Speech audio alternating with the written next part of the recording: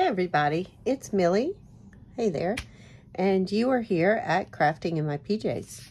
And today we're going to do a craft. Now, if you're new to this channel, if you just came, my motto is quick, easy, inexpensive crafts that anybody can do, whether you have an artistic bone in your body or not. And today is going to kind of push those limits only because it's not as quick because we have some drying time. And it maybe is not as easy as our other crafts, but I think there's plenty of ways you can make it easy if you're not comfortable doing some of the things that I'm going to do to this. All right, so I was in my favorite store the other day, Dollar Tree, and of course they're coming out with lots of garden stuff for the spring season. And this particular item is called the Bumblebee Wall Decor 10-inch. And so is it really 10 inches? It is absolutely 10 inches from point to point.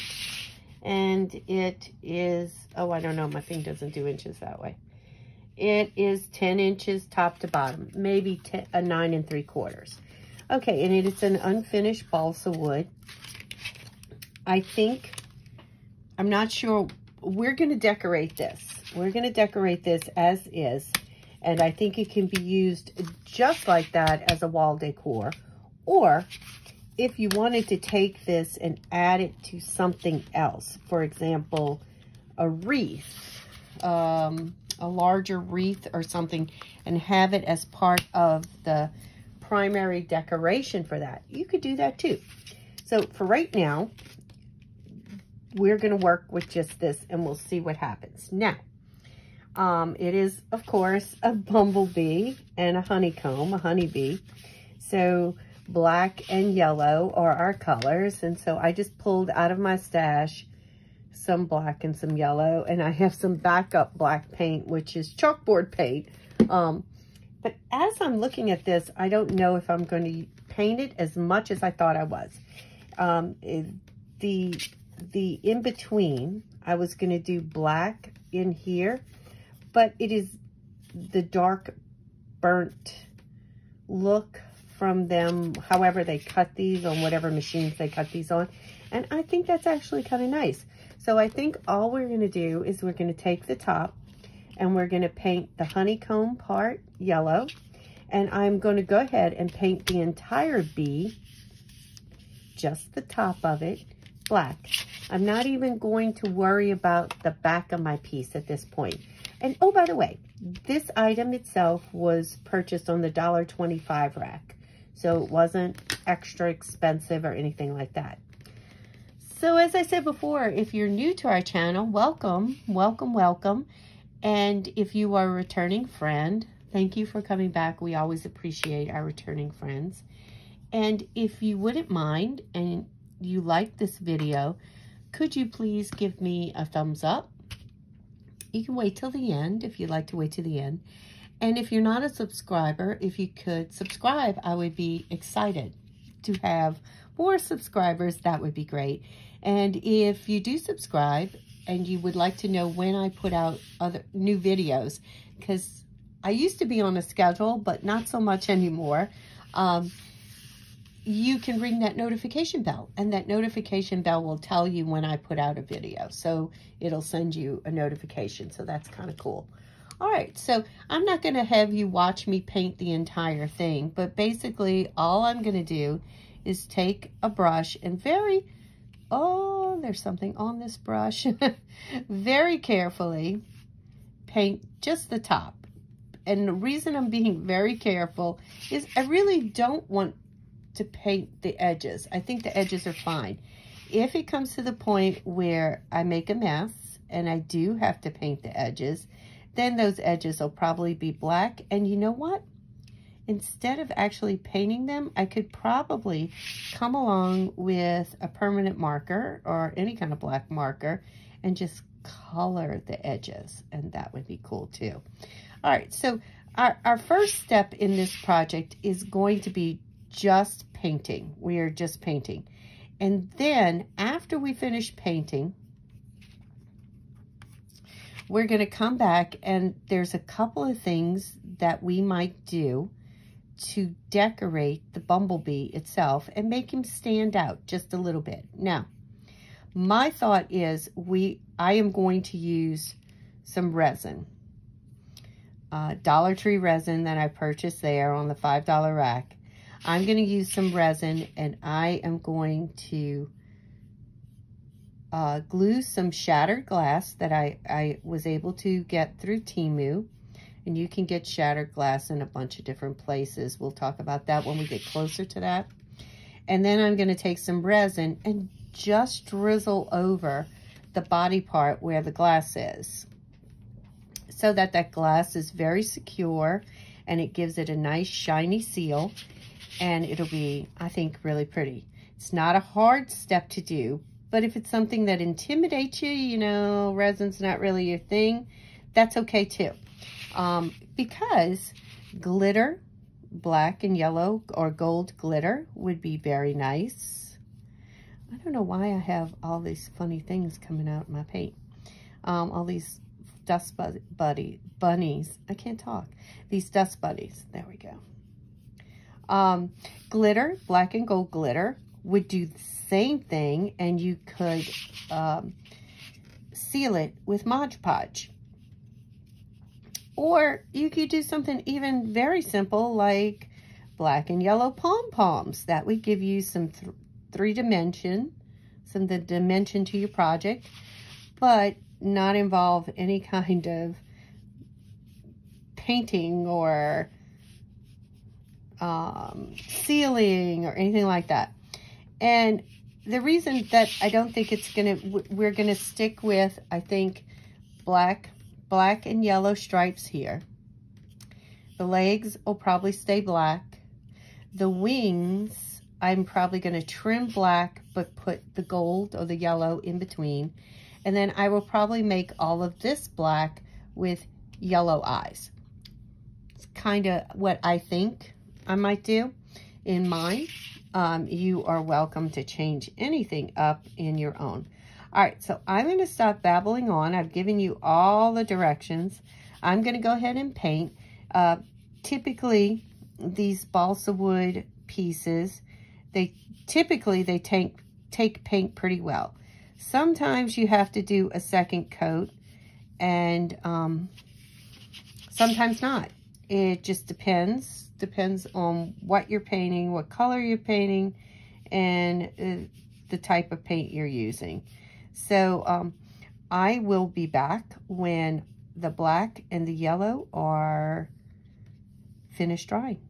All right, I'll see you in a few. All right, well, we're back. Now, my black paint, I don't know, it's old. So it came out almost like a wash, but that's okay because this part I'm covering. Also, when I said to you, maybe I'll take a black marker, I did that. I took a black marker and I drew on the inside.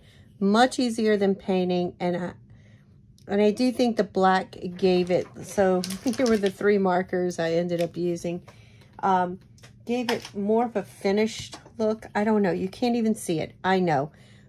But I know I did that. So let's go with that. All right. So I want to show you what... This was the shattered glass that I purchased from... Let's see if I can get you closer. Purchased from Temu. It was very cheap. It was very inexpensive. $1 something a bag. I really thought I was getting bigger shattered glass, crushed glass, and here's the gold. It's almost really like a chunky glitter. So that's when I said you could use a glitter. So we're going to use it. I'm not upset by it in any shape or form, but I thought it would look so pretty on here. It'll give it a little bit of dimension and a little bit of shine. So that's what I'm going to do. Now, in order to keep this, I'm going to use an epoxy as an overlay on mainly the Bumblebee. So I really don't need to secure it down. That epoxy is going to keep it there. But I'm going to go ahead and put a glue down first. Number one, these are light. These aren't like the shattered glass I've used in other products. If I put the epoxy on top, it might literally move it and make it go. That was primarily it. That's the reason, because I don't want it to move. So I'm going to use Fabrifix, and the reason I'm using Fabrifix, this is really for fabric. It says fabrics, lace, leathers, trims, and more. I use it usually with fabrics and lace and papers, but I'm going to use it here because the one of the things I really like about Fabrifix is that it dries quickly. And so it's almost like hot glue in a bottle. And so I don't really want things moving around. So, okay, so we're going to start with black. So I'm going to lay out this Fabrifix on the areas that I colored black. Again, this was no artistic skills at all involved here. This was literally just drawing on coloring in different places with the paint. That's it.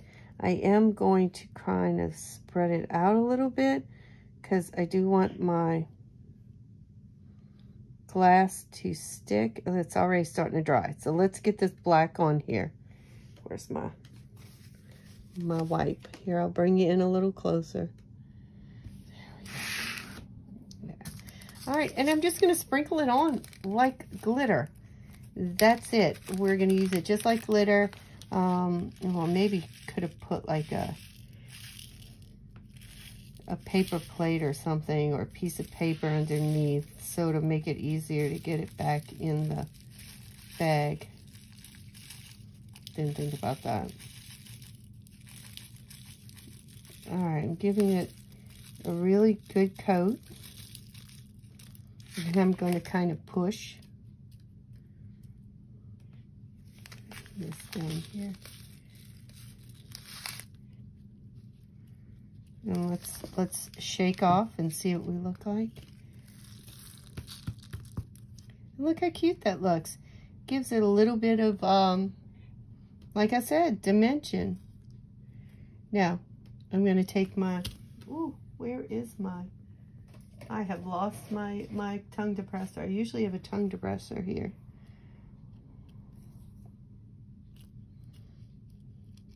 I'm going to have to find it before we do the... Alright, so let's see. I'm going to kind of push this into areas that maybe didn't get quite enough. The glue dried. So see how fast that Fabrifix dries? So especially when you're doing things you want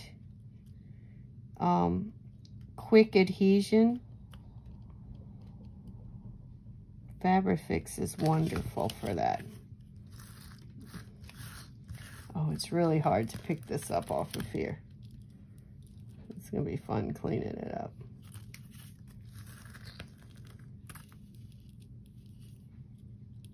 All right. Now, I am going to pull this off of the yellow part there, and right there, and right there. And there we go. There we go. All right. So that is layer one. Well, it's our first thing. Let me try and move this. If not, I'm going to get a piece of paper and put down here. Make this much easier. See how it's sticking? I don't want to fool with that. All right, let me be right. All right, I'm back with a couple of changes. Piece of paper underneath, easier to get it off. The glass sticks to the silicone, not easy. Also, changed over to some Eileen's Tacky Glue because I don't want it drying that fast. I can't work with it. So just some minor changes. Also, I put my glass in a little cup. This is supposed to be for my resin, but I can go get another one over there. And so that I could pour and get it back in the container easy. All right, so these, where I've put the glue is the other area that I want the black glass. And so, again, just treating it like glitter. Spreading it on. Let's see if I can. All right, I'm going to have to get some off the bottom. Let's see how we look if I tap. Oh, I forgot to make my 2 little eyes. I forgot all about that. It's okay. Don't know if I need eyes, really. I was just thinking that would be kind of cool. I could find little gold beads and put his eyes. We'll see. I also pulled out a Cricut tool, and that helps me clean up some of the glass that's in, you know, places that I don't want the black glass. All right. All right.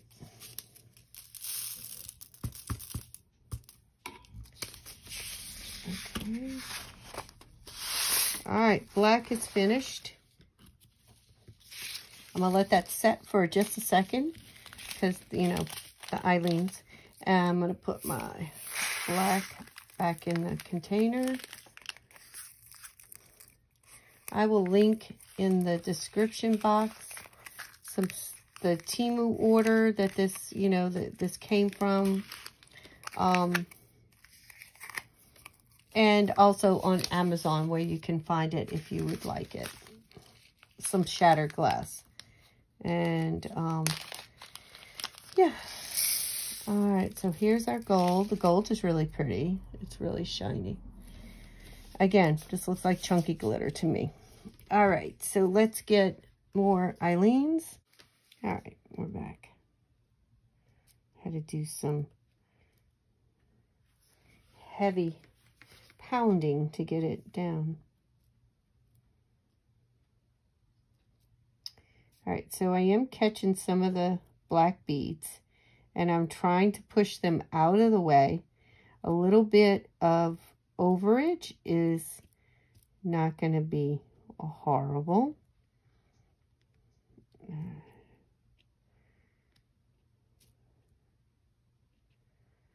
If you don't want things mixing like that, like I'm okay with this.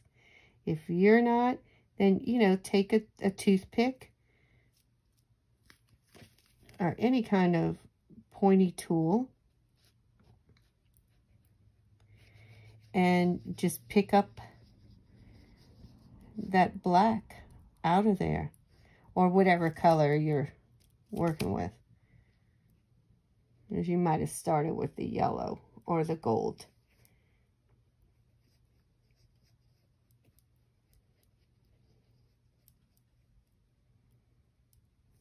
All right, let's see how it looks. Go with the gold here. Let's go like that.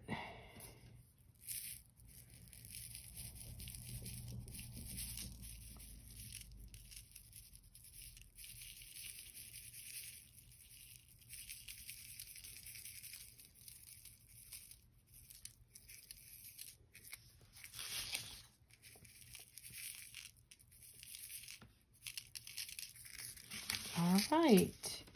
I am sure there's going to be some cleaning up to do, but that's okay.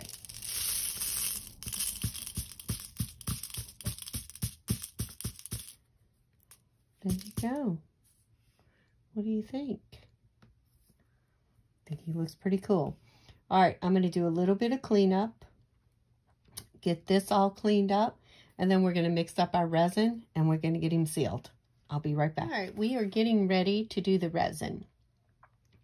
So what I have done is I have lifted, first off, I put a silicone pad down.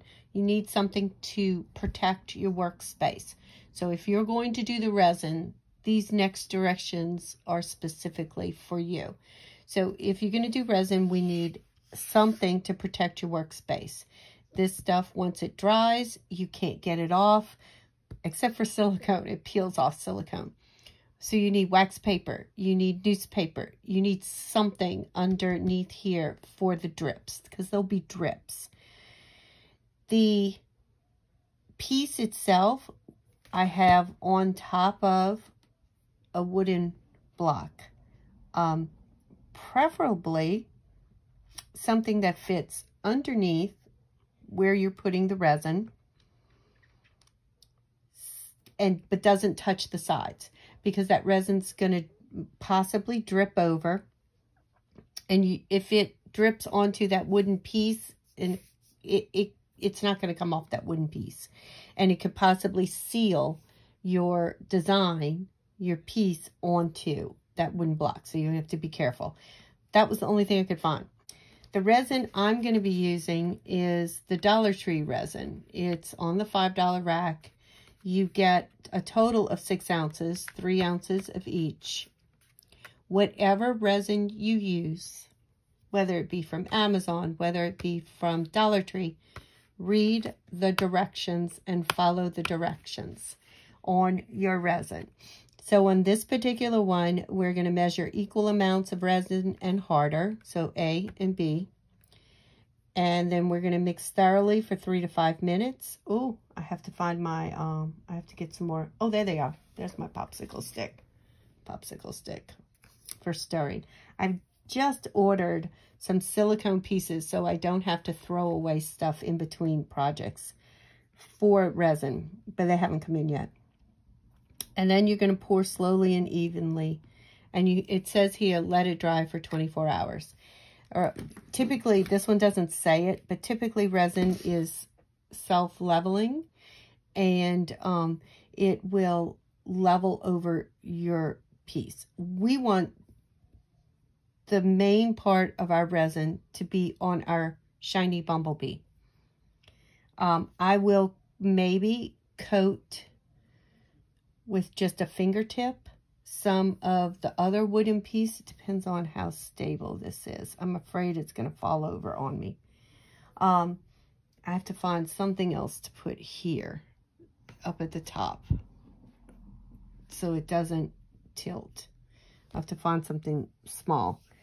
And whatever you do, I know mine says this, wear gloves when you're doing resin, and a mask or something, because this one doesn't say it's low odor, but I don't smell anything. So I have a feeling it might be, but I'm not sure. So I typically do wear a mask when I'm doing this. All right. So before we actually pour the resin, I've already have it set up in A and B. And these darn little cups, yeah, I've marked it. Not really necessary. These darn little cups, I can't see anything. So I put a black mark where I'm going to mix. We don't need a lot because we're dribbling on here. And then the leftovers, we're just going to kind of spread out in a very thin coat over the wooden part. If I need to mix more, I can. But I didn't really want to waste it. So I want to let my glue dry right now, because this tacky glue, this Eileen's that I used, is still white. So I want to let this dry so it's clear before I pour. So I'm going to come back in about 20 minutes, or I'm going to hit it with my heat gun while I'm off camera just to get things to dry. And then I'll come back when it's time to pour. All right, see you in a few. You don't want this stuff on your hands. So I'm going to very gently pour. And I'm going to kind of stick to the center. And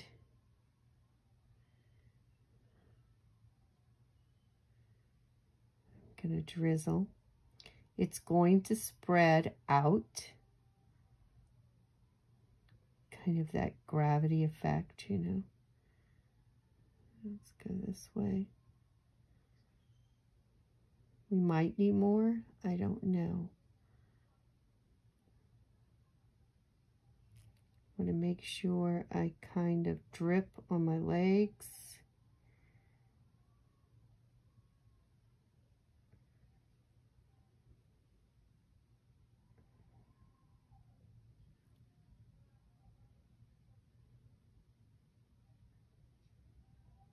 About 4 drips per large leg.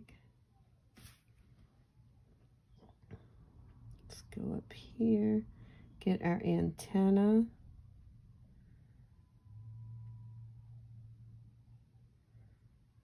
So how much did I mix? I mixed 0.5 all told.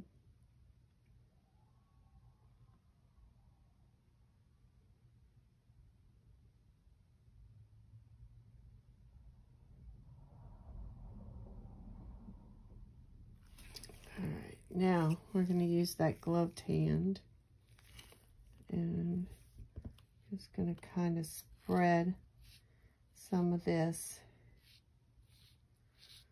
on the other piece. I might end up making just a little bit more, just so I have enough to cover everything. Let's see how we're going here.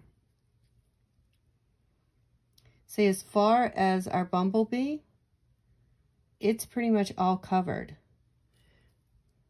There you go.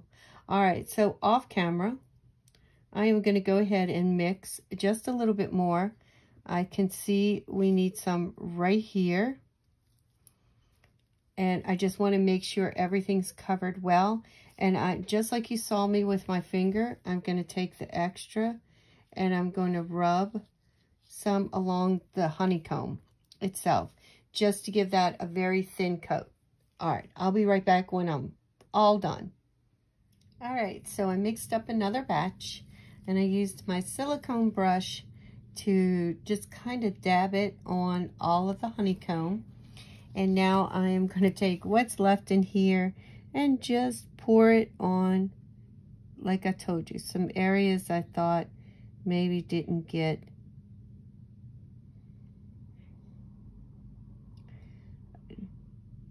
just quite enough. All right, so that means, so everything has gotten a full coat. Let's just put this in the middle. Again, it's going to level out. So I did need 0.5 of resin to fill this up. All right, now our little guy, I can't move it because I only have one gloved hand on. Our little guy has got to sit now for a while. So I'm going to come back tomorrow and I'll let you see how he looks and to decide what we're going to do with him, because I don't know. I haven't quite figured it out yet. All right, I'll see you in a little while.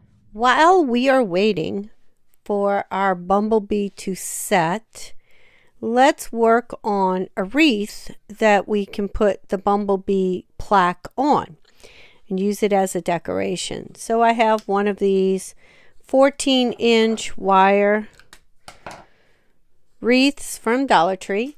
And while I was there the other day, I found this adorable, look at this, bumblebee burlap. It's 18 by 21 inches. And I think it'll make a great background. I spread it out 18 inches by 21. I think, yes. And then I cut 2-inch strips, just like that. Not very specific. Laid it around. Are we facing the right way? Do they have a right way? I guess they do. So I guess you can have your bumblebees going the right way or one way. I could only get 2, but then they also had these adorable daisies. These were all $1.25. So I figure if I don't have enough, and I just tied one tie, that's it. I did kind of make sure that my tie was my knot was kind of at the bottom, and that way these will still stick out, but it'll cover the majority of the wire. So I might have to use a few of the daisies in here to fill it all in. Or, you know, I have some plain burlap. I could do the plain burlap to fill in, because I don't think 2. I think you really need 3. I think you need 3 bundles of the burlap, and that will cover nicely. And then you can squish and make them as close together. So if you want to cut up 4 bundles, you can most definitely do that. And then what I'll probably do is, after I get everything the way I want it, I'll probably turn it over and run a line of glue on the back side, so nothing really moves around and it kind of stays. I did not iron my burlap or anything, so at first I thought, well, that's a mistake, and then as I looked at it, I thought, well, no, this is all right. So if you happen to have some plain burlap at home or some different stuff at home, these are 2 inches wide by 21 inches long. That's how big these are. So any material you could cut up. Any springtime material would be great for this, and it would be really cute. So you could do a mixture of spring prints. Okay, so far we're finishing up 1 roll of burlap, and it's almost halfway. It's almost about halfway. Let's see, where's the, yeah. So I'm going to go ahead and cut up the second roll, and I'm going to put that on here, and we'll see if it's enough. If it's enough, we'll leave it the way it is, just bumblebees.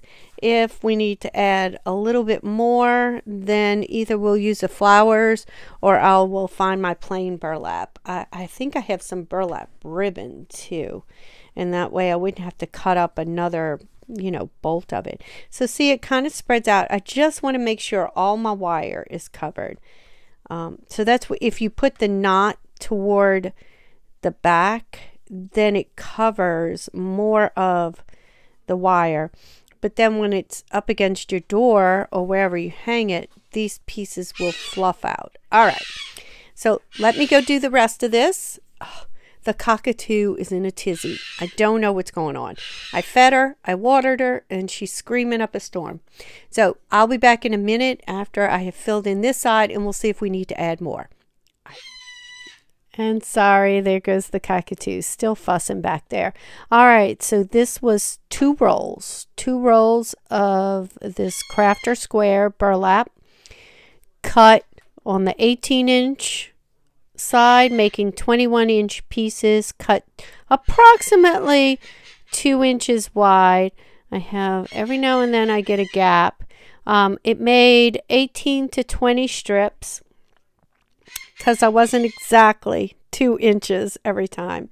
So where I was maybe a touch thin up there is, oops, where I will put our bow. The bow came from Michael's on the clearance Christmas aisle. They were 90% off, and so this is the 3rd piece of this large bow I'm using. I just broke it down and used another piece on something else, and so this on here. Now I'm going to get, where did I put it to dry? I put it somewhere on the other side of the room. All right, so here's our bumblebee that we resined, but we also talked about that you could just do Mod Podge. And if you wanted some texture, you could do glitter or pom-poms or felt or pipe cleaners or anything. I use some shattered glass. And I will attach it right here on my wreath. And there, oh, where did that come from? And there you go. There is my door hanger. All right, so let's see. How much did it cost? We had, I can't count the ribbon for this because it was the 90% off ribbon. So I had $1.25, $2.50 for the burlap, another $1.25 for the ring. So we're at $5. The shattered glass was $1 each from a little pack from Temu.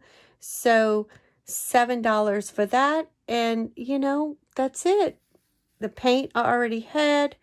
The epoxy I already had. But I also have Mod Podge. So if I had Mod Podged it, I could have done that. I will attach everything with either a little bit of wire or some hot glue because I have my hot glue gun going. And I will close out this video. So thank you guys. Thank you guys for watching. And y'all have a wonderful day. Bye.